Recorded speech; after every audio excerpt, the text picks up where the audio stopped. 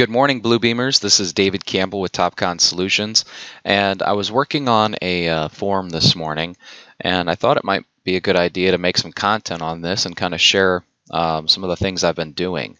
So one big thing that I've noticed, and I'm sure anyone else who has created forms in Bluebeam notices, that you have to keep your form items in order. So as you're going through creating your form, if you want to be able to tab throughout those different form fields and go in order, you need to make them in order here. Now, one of the big things about the auto form creation that's kind of a pain in the butt is the fact that it just kind of jumbles everything around.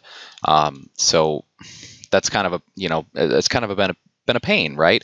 So I've been going through manually adjusting this form field this morning so I can tab around in it and do kind of what I need to do. And I wanted to kind of do a couple tips and tricks if I could. One is going to be, you guys will notice that I'm going to name my columns here, right? I'm going to name my fields. Well, one, that helps it look a little more professional, right? So when somebody gets into the forms, they see exactly what it is, what fields are there. If they go into Adobe, there'll be like a little tooltip, and you can set a tooltip here. So if I hover over, let's say I pick Ship To up here,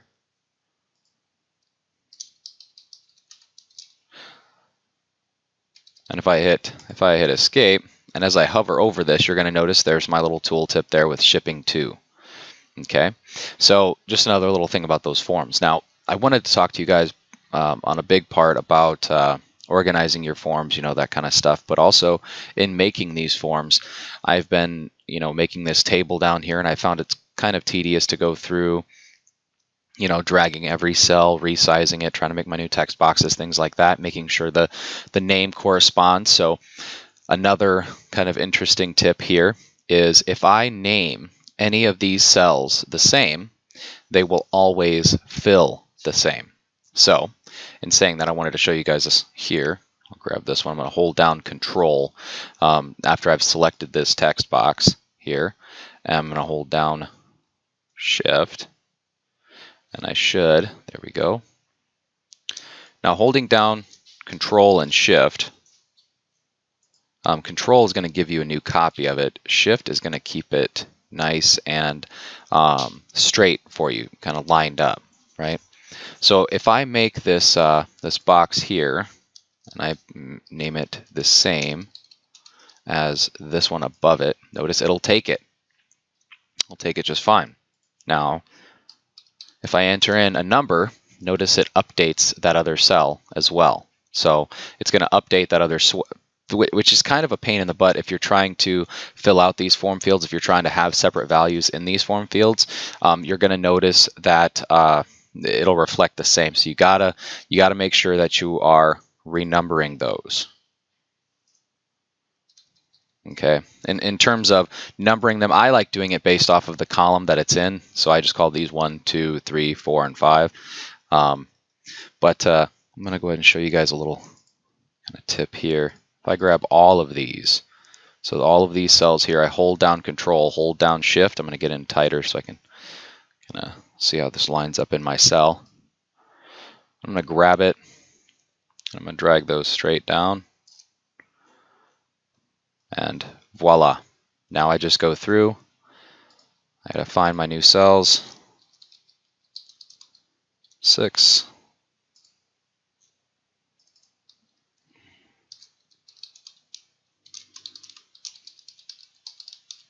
Okay, and it's that simple. So we're just going through renaming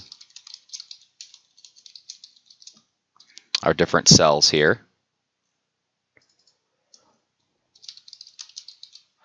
All right, so I'm going to do that one more time for, oh, and I need to do 6 there. I'm going to do that one more time for anybody who didn't catch it. Just, again, I'm going to hold down Control, grab all of these at the same time, or you can do your selection window either way. And then I'm going to hold down Control and then Shift.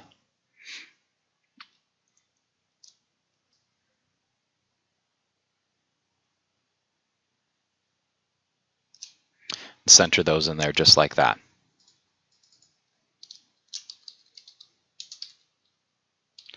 There we go.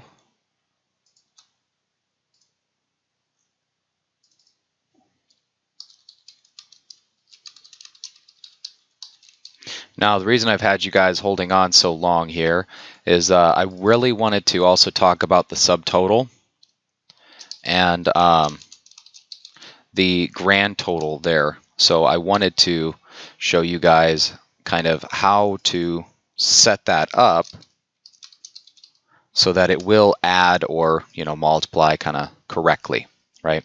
So I'm going to grab this last total price here. I'm going to hold down that control and the shift, bring that down, give myself my subtotal. There we go. I'm going to do it again just to grab my tax rate. Stretch that up a little bit. Oh, forgot to hold down control, huh? There we go.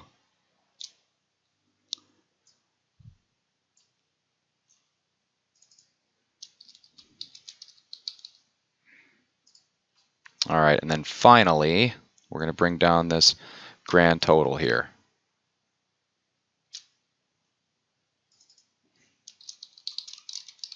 So, with my subtotal, we know this subtotal is going to be the sum of all of these total prices, right?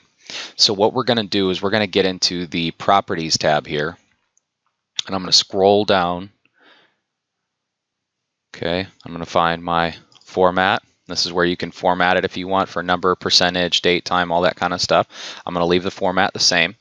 Your actions, if you want to have an action for this form field, I'm going to make this a calculated form field. So I'm going to make this a calculation field, and it's going to give me the sum of the following fields.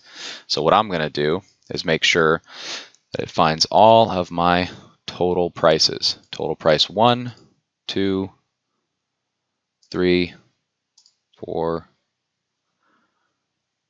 5, 6, and there's 7.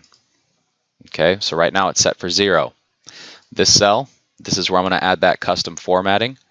So I'm going to make sure that's tax rate. We are good there. Formatting is going to be percentage. Okay, and then for our grand total, we're going to have down here calculate. And this is going to be the product of